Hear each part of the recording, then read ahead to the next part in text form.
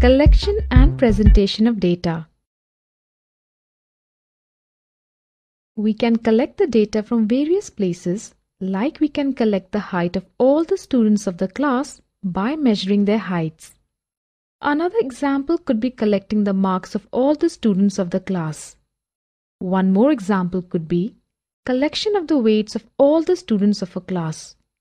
Collection of age of 10 boys of a locality can be an example. The data collected can be classified into two parts: A. Primary data, B. Secondary data. Primary data. When the person collects the data himself is known as primary data. Example: A. Number of family members in a family. B. Heights of all the students of a class. Secondary data. When the person collects the data from a source which has information stored is known as secondary data. Example: A. Collection of marks of all the students of a class taken from school record. We can present the raw data in such a format which makes it more understandable and readable. We can arrange the data in the following manners: in increasing order or decreasing order. Example: A. We have given the heights of 10 students as follows: 4.2, 4.45, 5.1, 3.8, 4.3, 4.76, 3.85, 3.2, 4.21, 4.43. Find the longest and shortest student in the class.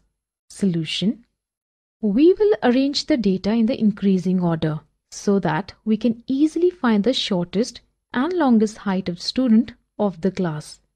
3.2, 3.8, 3.85, 4.2, 4.21, 4.3, 4.43, 4.45, 4.76, 5.1. Shortest height is 3.2. Longest height is 5.1.